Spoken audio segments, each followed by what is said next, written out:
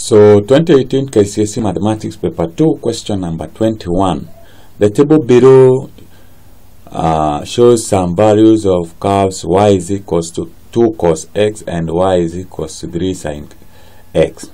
Complete the table for the values of y is equals to 2 cos x and y is equals to 3 sin x. Correct one decimal place.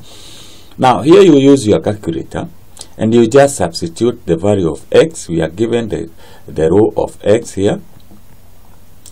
This is y is equals to 2 cos x and y is equals to 3 sin x. So these are two functions. So what you do to fill that table is this just like 3 marks. Y is equals to 30. So you sine of 30 and you multiply by 2 and that should give you 1.7. Use your calculator. Then we come to 120. 2 multiplied by the cosine of 120, you get minus 1. Then we go to 180. 2 times cos 180, you get minus 2. Then we have 270. 2 multiplied by cos 270, that should give you 0. Very easy using your calculator. Then we go to the function y is equals to 3 sin x. When x is 60, so 3 sin 60, you get that is 2.6. Remember, it is to 1 decimal place. So we go to 120. 3 sin 120, 3 sin 150, not 120. You get 1.5. Then we go to 210. So 3 sin 210, you get it is minus 1.5. Then we go to 270. So 3 sin 270, you get it is minus 3. Finally we go to 300. So 3 sin 300, you get minus 2.6. So there, after filling those values, you earn yourself 2 marks, which is very easy. We go to part B of the question. On the grid provided on your paper, there is a grid. You can use any other grid for revision, but if you have the past paper itself, you can use that grid on your paper. So on the grid, draw the graphs of y is equals to 2 cos x and y is equals to 3 sin x for the range 0 less than or equals to x less than or equals to 360 on the same axis. So if you are able to draw that, you get yourself 5 marks, which is also not very difficult. So we are going to plot this graph of these two functions, y is equals to 2 cos x and y is equals to sin x, and see what they look like. So this is the grid that I'm going to use. I've already placed a table of containing the values of my function. So the first thing we do is to label our axis. So let's say that's our starting point, 0. The first highest value 2. The second function value is 3. So we will our y-axis 2, that is the highest. Value of y, in this case minus 3, in this case minus 2. So we go up to minus 2. So minus 1, minus 2, minus 3. Along the x-axis, then we say this is 30, 60, 90, we have 120, we have 150, we have 180, we have 210, we have 240, we have 270, then 300, then we have 330, and finally we have 360. So that is our x-axis. So it is very important to label your axis. From there, now start function y is equals to 2 cos x. So the function y is equals to 2 cos x, when x is degrees, y is 2. So that's where we have our point. 30, y 0.7, so we have 1.7 there.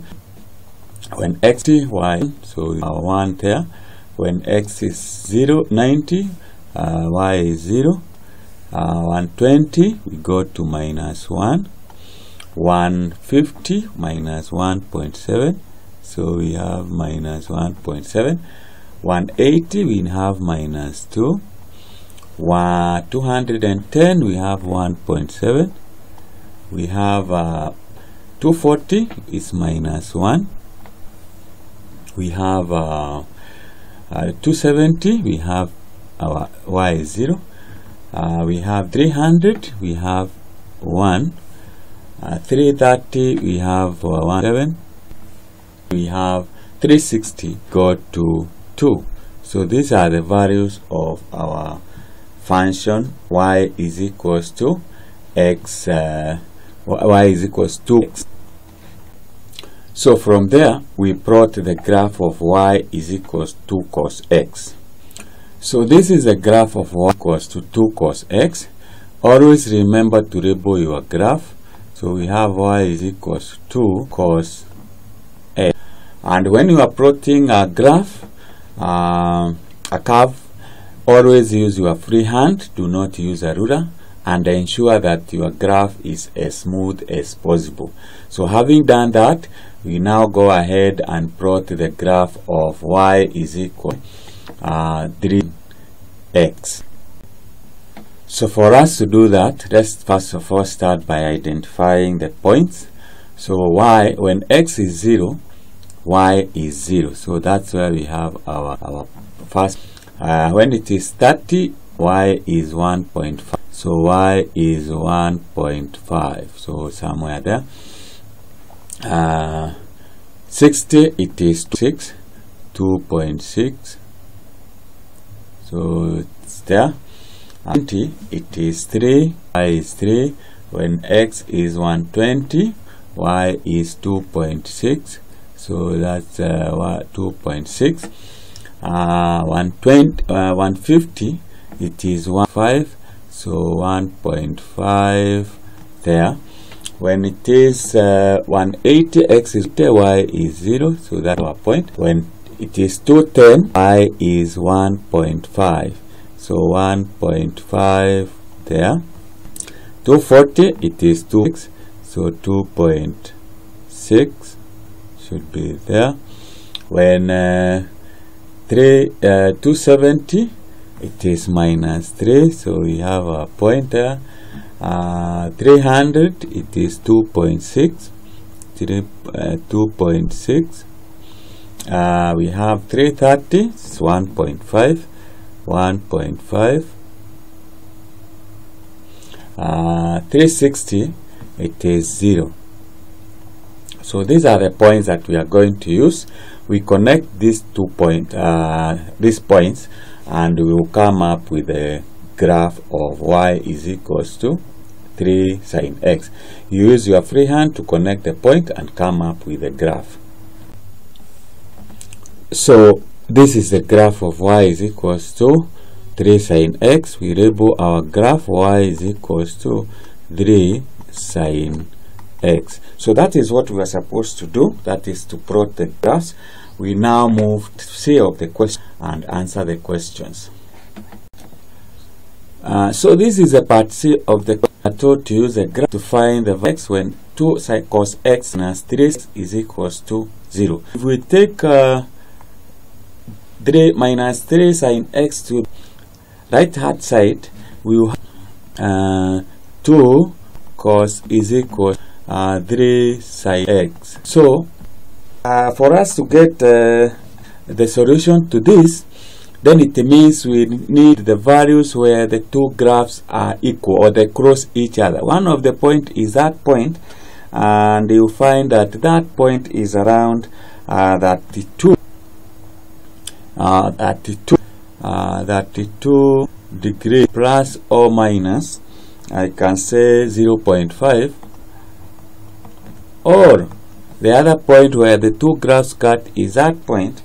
It is to the value 200 and we can say 200 and this is 213 plus or minus 0.5. So those are the values where the two graphs are equal, and these are the points where the two graphs cut each other. These 2 points, you read the values of x, and that is how you answer that.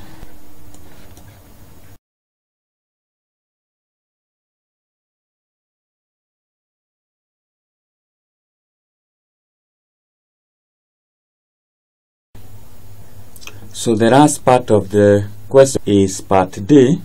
This part D, we are told use a graph to find the values of y when 2 cos x is equals to 3 sin x. In the previous part C, we read the values of y when 2 cos x is equals to 3 sin x. So we now read the values of y.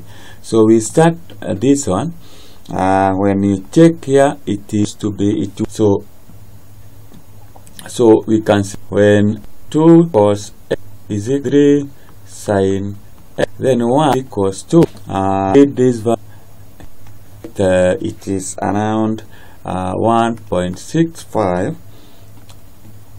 You can say plus or 0.05, or the other part one, we read this value here, it is 1.5 plus or 0.5. The values when the two of y, when the functions are equal. And that brings us to the end of that question. Very easy. In a question you can get everything, because once you plot the right graph, what remains for you is to read the values that are required. So very minimal calculations. So this is a question which I can encourage, that whenever you come across a graph question and you understand to plot that graph, then it is good to that question and accurate as possible. Important thing here is make sure you have the correction of your table. Secondly, ensure that you plot your graph using your freehand and let it be smooth, passing through all the points. From there, ensure that you are able to interpret your graph. For example, here we are told to find part C, you should always this to the other side, then you interpret that these are the points when the two graph each other. The same case to part D, and you'll be able to get full mark.